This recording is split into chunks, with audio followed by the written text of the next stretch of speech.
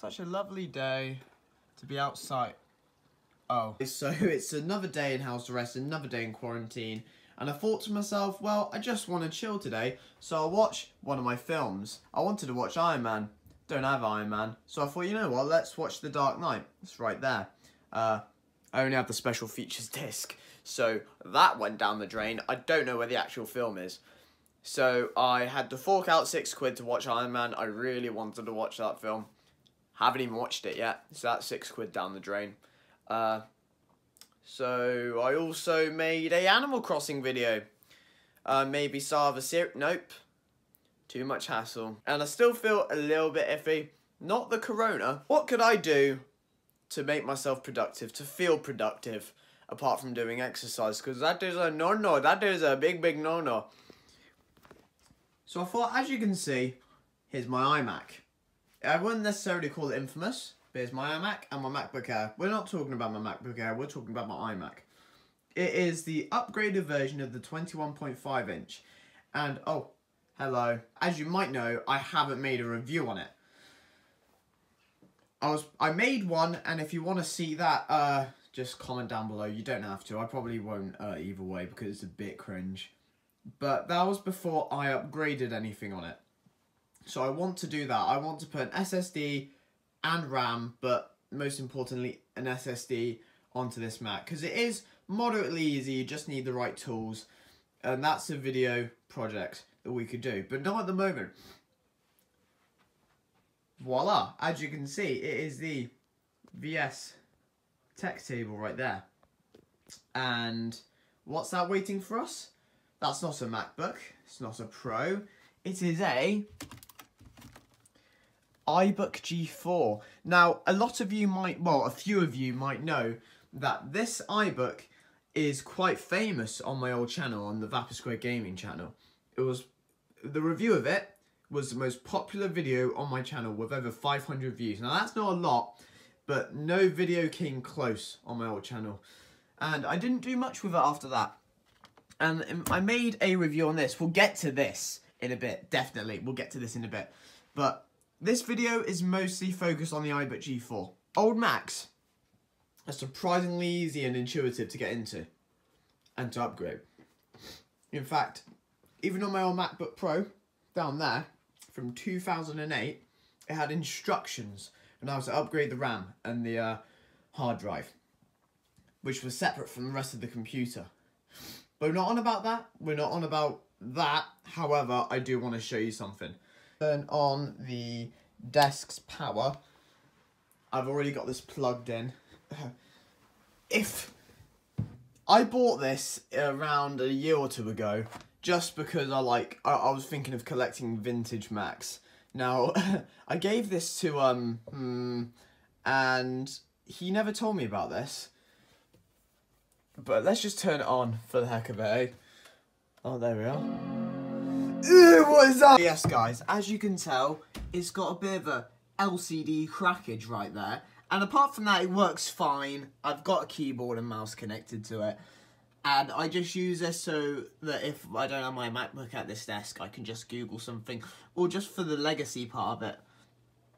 No. And even then, it's got bloody line on it, so it's pretty much useless. It's essentially bricked. It takes forever to load up. But mate, that is annoying. Because, yeah, just ignore that. I guess it's an excuse to make another video on this, replacing the LCD, but I don't want to do that. So what I'll probably do is I'll probably buy a old 2007 or 2008, and at least that can be upgraded to El Capitan, and it's somewhat useful. Because surprisingly enough, El Capitan is my favourite Mac OS, or OS 10, as it was called. Apart from Mavericks, apart from Mountain Lion. But yeah, that's that.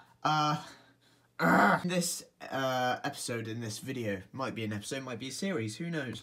We're going to be on the Vapid tech table. We're going to be upgrading the RAM and seeing how easy it is to upgrade it on this iBook. Now, I'll show you in a bit, but honestly, oh yeah, by the way, the keyboard on these are amazing. It's probably my favourite Apple keyboard.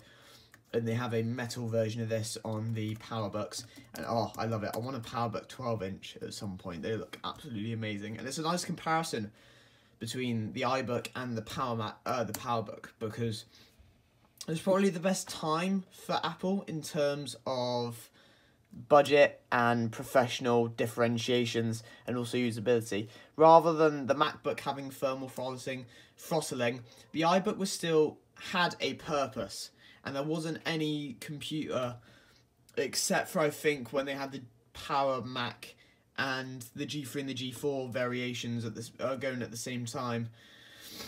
There was a solid use case for this, and there was a solid use case for the PowerBooks. But honestly, and the 12-inch and the 15-inch, there was never a 13-inch. That was when the widescreens became available and when the unibody was about.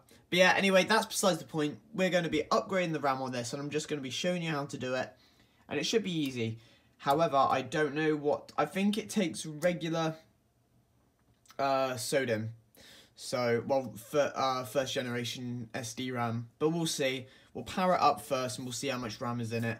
And we'll see what we can do. But it's mostly a tutorial and also just a PSA on what and how to do it, essentially. But what I'm doing right now is I'm just getting the power adapter. It doesn't have MagSafe. I think that did come out at the same time the first MacBook Pros with the Intel Core processors. You know what? I don't even know why they haven't changed AMD. Probably because they're working on their ARM processors for desktop. But now they use this. Probably not the best rendition of this type of power cable. I think the clamshell version of the iBook G3 looks way better than just this.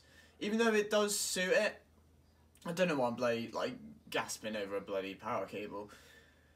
But that is what it is. So we just plug in there, and I think it's the same for all the other Power Macs. Well, PowerPC Macs running the PowerPC architecture. I think it was good for them to change to Intel. Right. The good thing though, they still use all the same accessories just because it's a DC connection, so it's easy just to plop it in from a MacBook Pro. I don't know where my one came from, my iBook. And the good thing about the G4s and even the G3s, because they've got super DVD players, you can run DVDs fine. These are brilliant DVD players and DVD burners. Haven't done that yet though, and I think I've had a couple of snags in the past. Ooh, sounds like Wally that. Now, the power, it's annoying because what I'd usually do is I wouldn't have the battery plugged in whilst I have this going.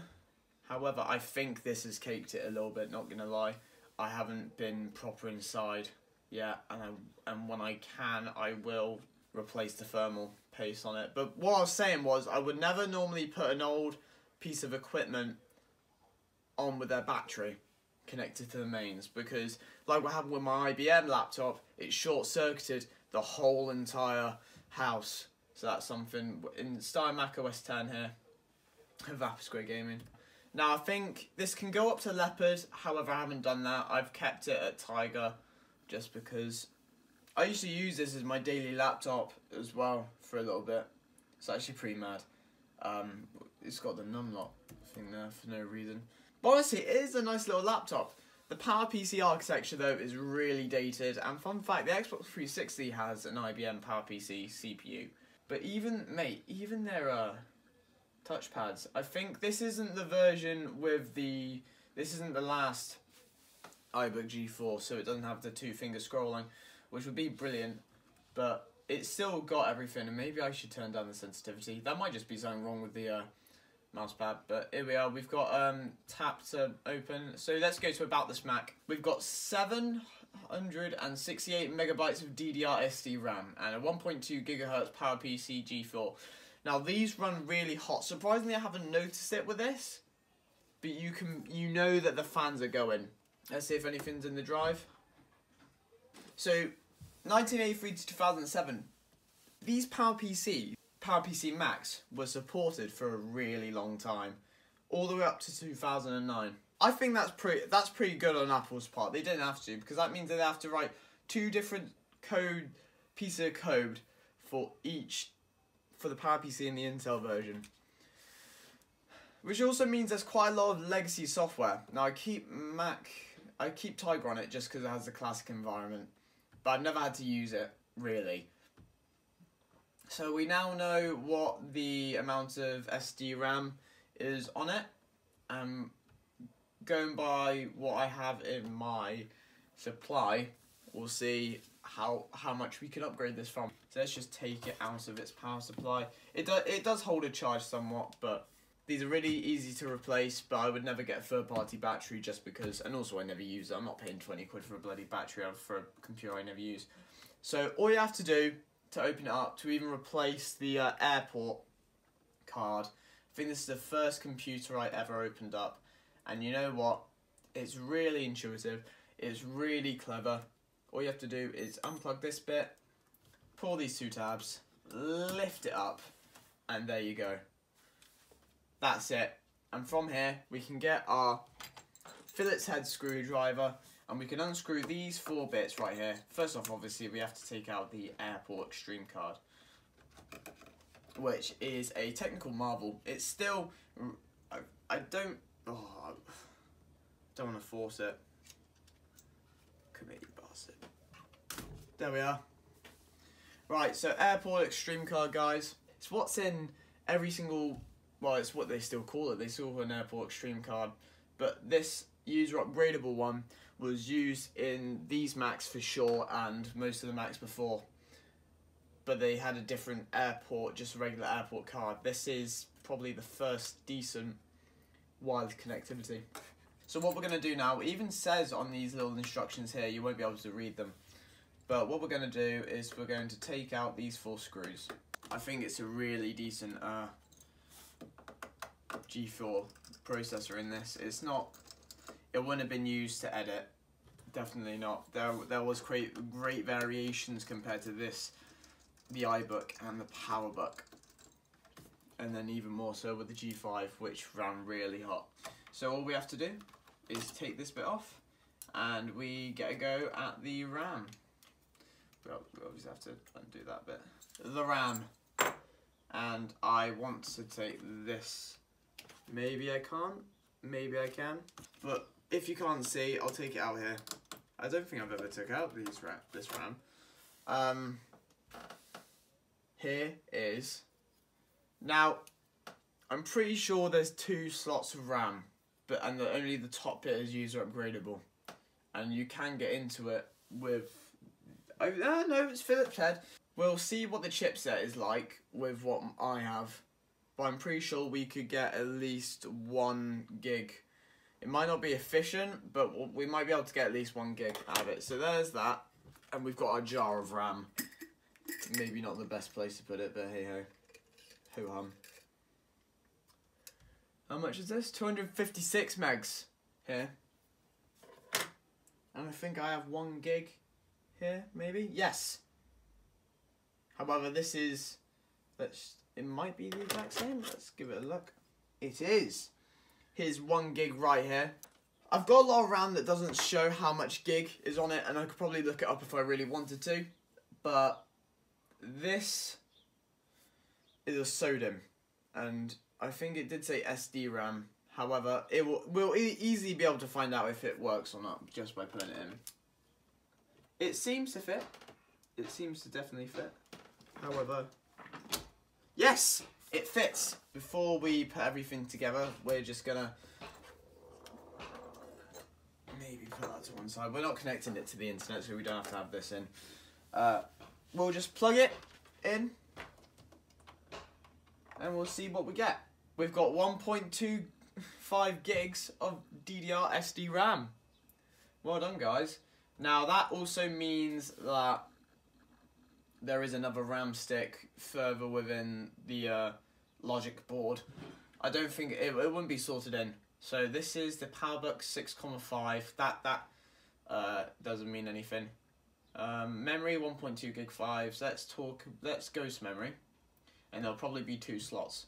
So there'll be DIMM 0 built in. So that is the 256 megs, which I think, where is it? This one would have been another 256, if my math is correct. I haven't even worked that out.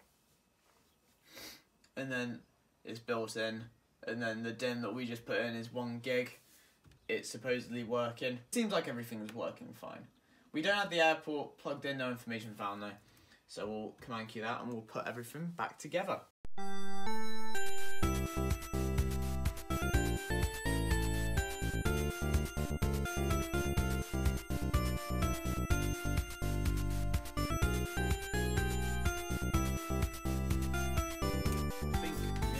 Like that.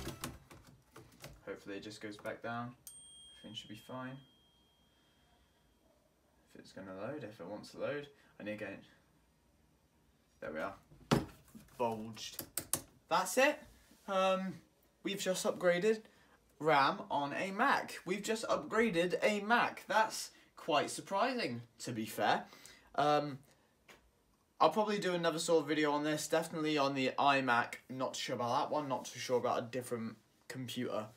This isn't just tied to Macs. But that just proves how easy older Macs were compared to newer Macs. Anyway, yeah, next episode will probably be on the iMac, and we'll see. See you later, my taters.